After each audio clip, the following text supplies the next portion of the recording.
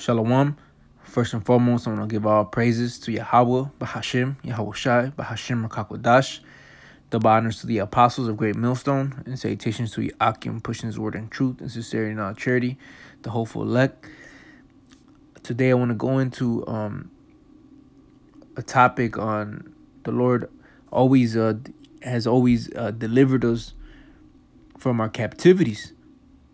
You know, when you read the scriptures, you know, every time the Lord had put a nation over us, he always had us, be delivered afterwards. You know, and it's just something that we should have meditate upon and hope for and have our hope on, because it's not going to be no different this time, man. The only thing is that this last captivity is going to be the greatest deliverance, all right, since compared to all the other ones, man.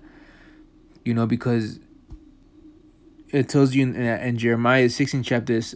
Matter of fact, I'll get it real quick just for the edification. Jeremiah 16, and I'm gonna start at 15. You know, because we were in captivity under every nation under heaven, man. All right, and the Lord always had us be delivered, man. You know, because we went off, right, and we had to suffer the punishment of us going off, man, of us serving these other gods. You know, there was consequences, but the Lord always had risen the prophets up, you know, to declare truth, man. And that's ultimately what we're doing when we're out there in the highways and the byways. We were declaring this truth. We're being a watchman, because the Lord's about to come and deliver us, man. But in the fashion he's gonna come and deliver us, right? He's gonna come and bring destruction, man. All right, because every nation that ever ruled this earth always fell with through a calamity, man. You know, a kingdom never offered their kingdom to another nation willfully, man. There's always war and bloodshed, and it's no different this coming around, man. Daniel's the 12th chapter tells you it's gonna be a day that no nation has seen. You see, so Esau Edom, who's ruling this last nation, he's about to try to defend his kingdom, man, his rulership, but the Lord is going to come and take him off this rulership, and he's going to do it in a way, all right, you know, of destruction, man. All right, the Lord, the day of the Lord is in his heart, man.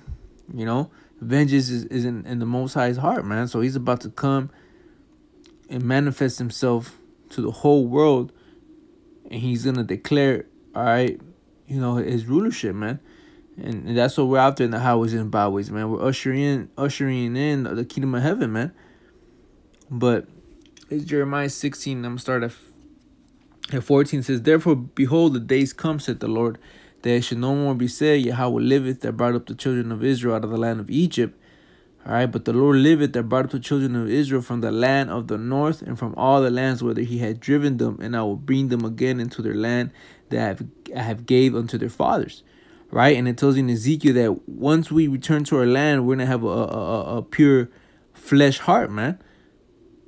Where the law, statutes, and commandments are gonna be written on our foreheads, man. So we're gonna be perfect in the sight of the Lord. We're not gonna go off, you know. We're gonna have dominion over all the nations. All right, that's why, you know, right now we serving our punishments, but our hope is that the Lord's gonna come and deliver us from our captivity, man. You know. But I'm gonna read here in the book of Baruch 4, because the Lord always came and got us off, you know, from the hands of these nations, man. You know. So there's no difference. All right, this coming around, man. The Lord has woken up his prophets, all right, and the elect is being woken, man. All right. I'm gonna start at Baruch 4:22. It says, "For my hope is in the everlasting, that he will save you, and joys come unto me from the Holy One, because of the mercy which shall soon come unto you from the everlasting, our Savior. Right? So the Lord's mercy is gonna soon come unto us, man. And He's showing His mercy now, man, through this word, man. Us, receiving that breath again, man, that life entering into our hearts, man, into our souls. That's mercy in itself, man. Because the Lord is giving us a down payment, all right, which is the earnest of the Spirit, all right, towards the kingdom of heaven, man. This down payment, we're gonna invest it, all right, so that we could receive, all right, that reward at the end, man. So it says, verse 23, for I send you out with mourning and weeping. Does not the scriptures tell you to return unto the Lord in mourning and fasting and in weeping? Roughly paraphrasing, all right, because of our shame that we've committed, of our that guilt of not worshiping Yahweh Hashem Yahushai. So, because the Lord said He's near to them that are of contrite heart, man. You can't walk around prideful, because the Lord has given us a chance to reconcile us, to Him, man. So you gotta, take that humbly, man, and don't get besides yourself because of the wisdom that we are learning, all right, to serve our power, man. Because what it says, knowledge profit up. So it is knowledge, this knowledge that we're learning, all right, is so we could walk in the ways of the Heavenly Father, man. Not to boast in our wisdom, but it says, but Yahweh will give you to me again with joy and gladness forever, like as now the neighbors of Zion have seen your captivity, so shall they see surely your salvation. And from our power, which shall come upon you with great glory and brightness of the everlasting. Verse 25, my children, suffer patiently the wrath that has come upon you from the Most High. Why? Because we sinned against Him, man. So we're going to bear that indignation, man. All right? So there's no reason for us to be boast and be proud, man, because we're suffering now because of our iniquities that we committed. But afterwards, the Lord's going to come and forgive us for all those, which He did through our Lord Yahweh Shai, man, through His blood, man. It says, for thy enemy hath persecuted thee, but surely thou shalt see his destruction. Blesses the man who sees the fall of his enemy. We're witnessing the fall of Esau Edom right before our eyes, man. We're at the last seconds, man. The Lord's plaguing Egypt as before, man. You got the coronavirus, which is gonna cause a major impact, all right, in this economy. Is gonna start insurrections, and is gonna cause the government to institute martial law. So the prophecies may be fulfilled, man. So it says we should soon see, a salvation, man, and it's near. All right. What it tells you in Romans, man, is a high time to wake out of sleep, because our salvation is nearer than we ever believe, man.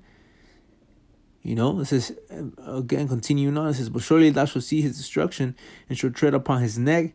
My delicate ones have gone rough ways and were taken away as a flock caught of the enemies. And who are the delicate ones, man? All right, the Most High's chosen. And Esau and the other nations have taken crafty counsel against those delicate ones, man, against his hidden ones. All right, those that the Most High have preordained to be delivered out of this destruction, man. Because those men are going to praise the Heavenly Father and His Son in true and sincerity, man. They're not going to trim their ways to seek love. They're gonna be without fault, man, without blame, man, unblemished.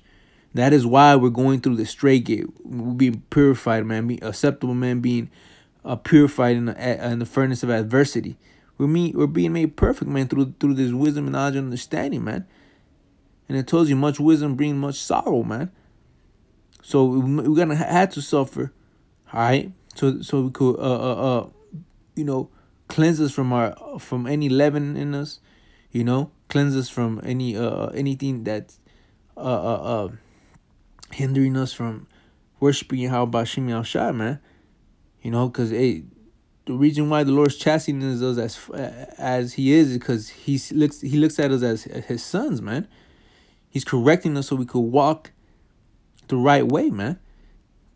But so I could continue on, verse 27. Be of good comfort, O my children, and cry unto Yahweh, for ye shall be remembered of him that brought these things upon you. So the Most High is remembering our iniquity, not our iniquity, but our sufferings, man. You know? He hears our cry, man. He hears our prayers, man. You know? It says, verse 28, for as it was your mind to go astray from Yahweh, so being returned, seek him 10 times more. Why? Because of the mercy, man. The mercy that the Heavenly Father, bestowed upon us. You know? And not only that, the scripture says that we're unprofitable servants, man. Why is that? Because we're doing the things that we're supposed to be doing already, man. We just fell away, man. And we're returning back to the Heavenly Father. That's why we got to seek him 10 times more, man, because we got a lot of catching up to do. You see? I'm going to get a scripture here in Job. I had it. It's Job. Not Job. Ezra. I know there's one in Job. You know, similar scripture. It's Ezra 9, verse 13. It says, and after all that is come upon us for our evil deeds and for our great trespass, seeing that our power hath punished us less than our iniquities deserve, and has given us such deliverance as this, man. You see, so right now, this indignation that we're bearing, all right, is less than what our iniquities deserve, man. And yet the Most High is still going to deliver us out of the hands of our enemies, man. You know? So that's what scripture says, man. Lift up your feeble knees and weak hands, man. Because the Lord has given us a spirit, a portion of his spirit, man. And we got to use it so that we may operate in the spirit, man. You know, we use it so you know, when we go through these afflictions, you know, we got power in us, man. You know. So going back to this Baruch 4 and 20, what is that? 29 says, for he that had brought these plagues upon you should bring you everlasting joy with your salvation. Take a good heart, O Jerusalem, for he that hath gave thee that name will comfort thee. All right? So, the Lord's comfort us through his word, all right? And through these prophecies, man. We rejoice when we see, all right, these prophecies being fulfilled, man. All right? Because we know that soon, all right, we're no longer going to be under this condition, man. Verse 31, miserable are they that afflicted thee, and rejoice at thy fall, right? Because the Lord is about to turn these curses upon our enemies, man.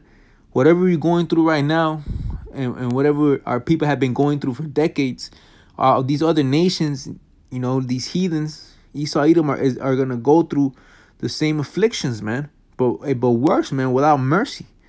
Verse 32, miserable are the cities which thy children serve, miserable is she that received thy sons. For she rejoiced at thy ruin and was glad at thy fall, so shall she be grieved for her own desolation, man. So this place is about to fall, man.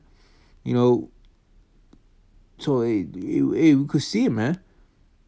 You know, we're in our watch, man. We're seeing vigilantly that this place is falling, man. So you know, just suffer patiently the wrath that has come upon us, man, for a season now, man.